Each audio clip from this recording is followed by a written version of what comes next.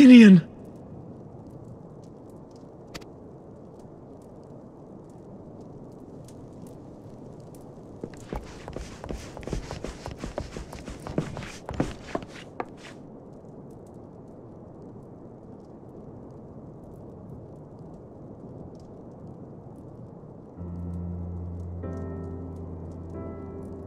Cease your mewling, boy.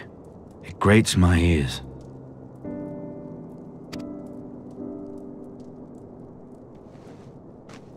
Forgive me.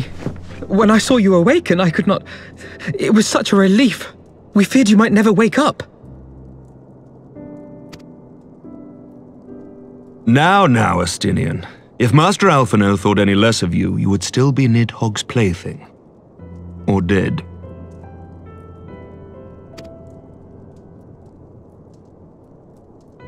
Aye, 'twas but a jest. I thank you, Alphino. And you too, Warrior of Light. Quite how you managed to persuade Hraesvelgr to aid in his brood brother's downfall I cannot imagine. But full glad am I that you did. 'Tis an honor to share the mantle of Azure Dragoon with one such as you.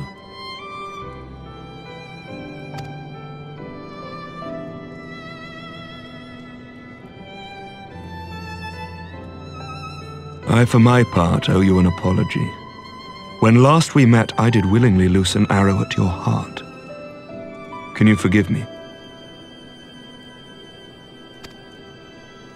There is naught to forgive, Hameric. You but acted in defense of Ishgard as is your duty. Were you any less single-minded about it, I would not follow you into battle, nor trust you at my back.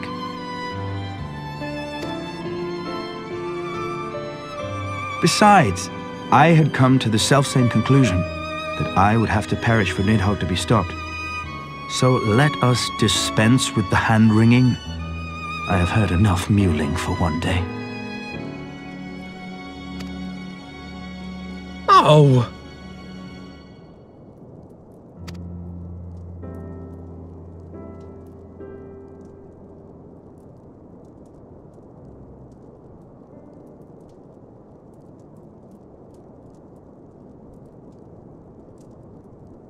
The tendrils of Nidhogg's foul presence bound up every fiber of my being, usurping my senses, but I yet retained some trace of awareness.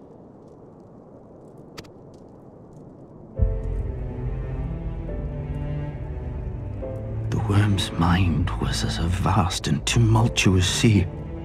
Endlessly its black waters churned, his grief and despair at Ratatoska's murder never calming, never receding. Driven by this surging current came wave upon wave of unrelenting rancor. It was the very image of my own heart.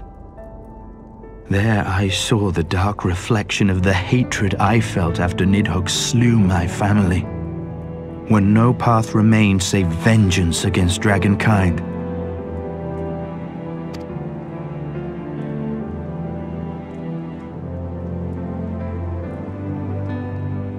Neither one of us had a choice. But I was blessed with something Nidhogg was not: comrades and teachers to console and admonish me.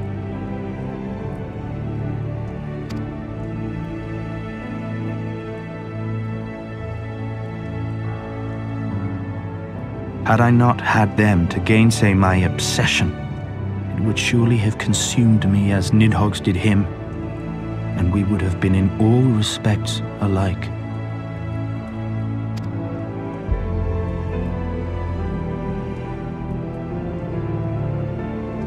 Though his shade is banished, his spirit scattered upon the sea of clouds, I feel no joy at his passing. Where once I craved vengeance, I now crave rest.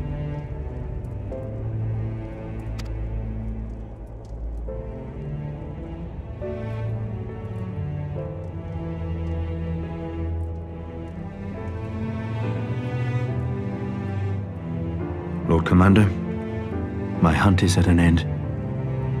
I would lay down the mantle of Azure Dragoon.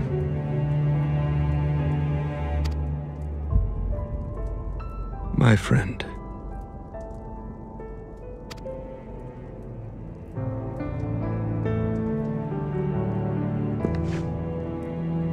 He has tired himself with too many words.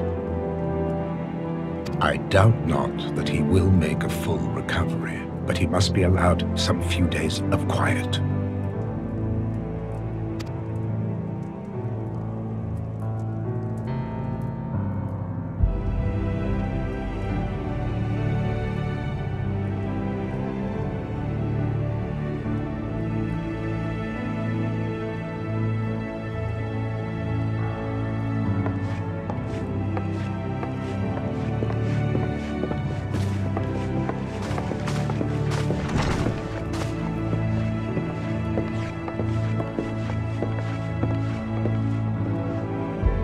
I too must see my path to its end.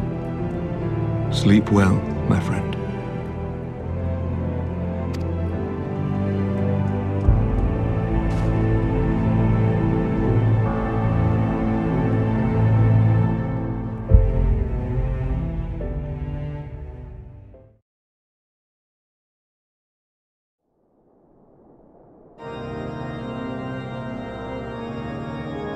Following the battle with Nidhogg on the Steps of Faith, Sir Emeric called an assembly that he might make his final proclamation as acting head of state.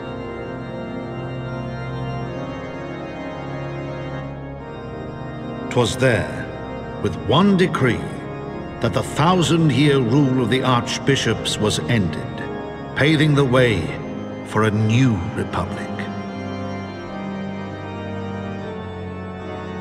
The governance of Ishgard would now be placed in the hands of high and lowborn alike, their ranks represented by the newly founded House of Lords and House of Commons.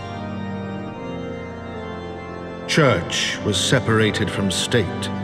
The foundation for change had been carefully laid, and the reforms proposed by Ishgard's new government passed into law without incident. His duty done, Emeric de Burrell gladly stepped down from the Archbishop's dais, only to be raised unto the highest seat in the House of Lords.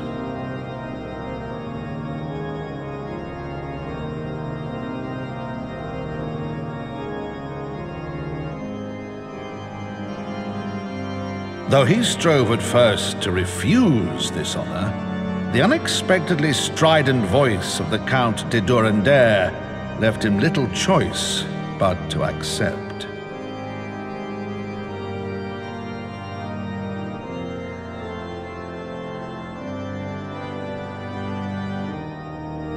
And so it was that the winds of gentle revolution came to stir.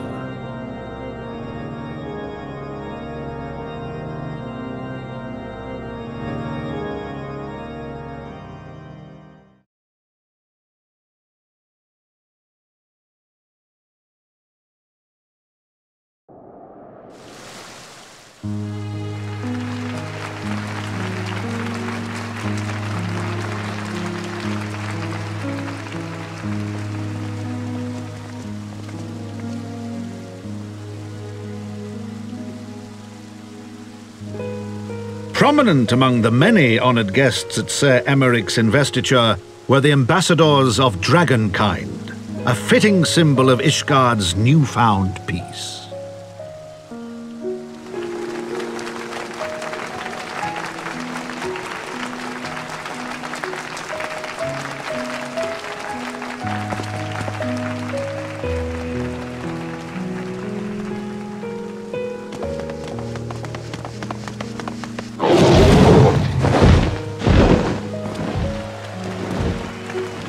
The people looked on in awe as he soared through the heavens on Dragonback, and by their cheers did they hail him an Azure Dragoon for a new age.